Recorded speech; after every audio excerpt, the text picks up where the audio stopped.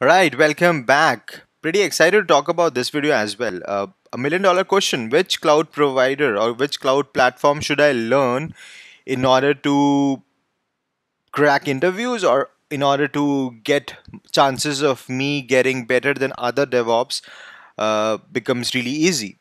Now, if somebody is giving answer to this question, I bet that's just not possible because to give an yes or no answer or one word answer to this particular question is really not easy or possible. I'll tell you why.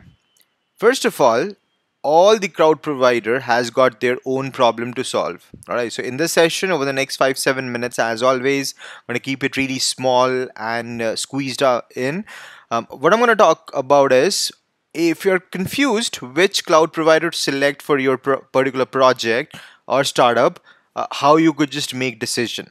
First thing first, Azure. Now, this is the second most used cloud provider all over the globe after AWS. When should you consider Azure? Now, Azure is very enterprisey. It's a very proprietorship product tool.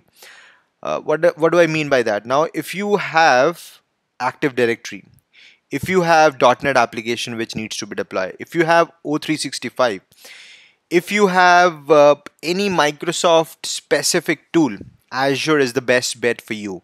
If your company is very enterprisey and process oriented and talks a lot about billing and .NET services, Azure is the tool for you. If you have already got Windows systems laid down on your infrastructure, if you think that many of the Windows services or .NET services going to come into the picture, Azure is the best bet for you.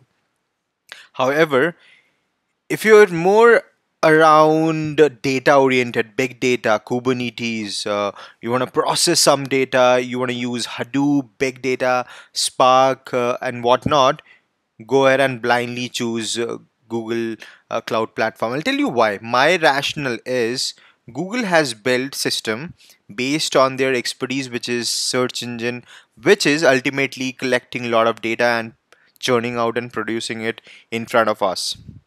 So naturally Google become really it elevates their standard when it comes to hosting any data solutions. So if you would like to use any data solutions from GCP or any of the cloud platform, I can bet Google Cloud Platform would stand out of all of them. So big data, Hadoop, all of the structured data solutions, go ahead and use Google Cloud. If you're a proponent of open source and you like what Google has done into Google Apps for Work or G Suite, wherein it introduced a lot of AI and ML stuff, you could go ahead and use Google Cloud. So if you're not enterprisey and it's more around data oriented, as I mentioned, big data, Hadoop, Spark, Databricks, go ahead and use Google Cloud Platform.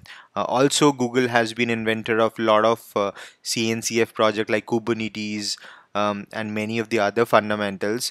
So containers, microservices also plays a big role by GCP. So it has to be data, has to be on GCP. The third one, AWS. Now AWS has again learned from hosting their services, their internal web services or marketplace, their own application, Amazon. They've learned by doing it their own way. So it's the leading platform. It's one of the most simplest platform or UI I have seen. So if you don't have any filters for enterprise and you don't have any data requirement, also go ahead and use AWS. If you don't understand anything, go ahead and use AWS because uh, AWS I guess has got the maximum services offerings. They provide majority of the services which any cloud provider can provide you. The partner ecosystem is huge. You land into your market, you land your feet in the market, you'll get many partners who can assist you with AWS. The support for AWS in the community is humongously big. Because since it's the oldest cloud platform, people who are actually using it from past many decades are well aware and they're helping community. They're posting questions, they're posting answers, people are getting certified every day. So the community for AWS really big. So if you don't understand which one to go ahead and use for AWS. Plus it's a money driven business, right? You can get a lot of free credits. I've personally used it. uh, there has been a lot of times uh, when I have requested AWS folks to remove my billings or late fees, they have done it without no question, any of the single question being asked. So um, it's lightweighted. Its community support is huge. So if you're looking for community support, go ahead and use AWS. I hope uh, this might have just clarified things a little. There's no single answer for any of your for this type of generic question. If somebody is giving you a generic answer, it's just trying to bullshitting around. So don't fall prey into those discussions where this cloud provider is good or this provider is bad. It's completely based on your custom requirement, your business needs.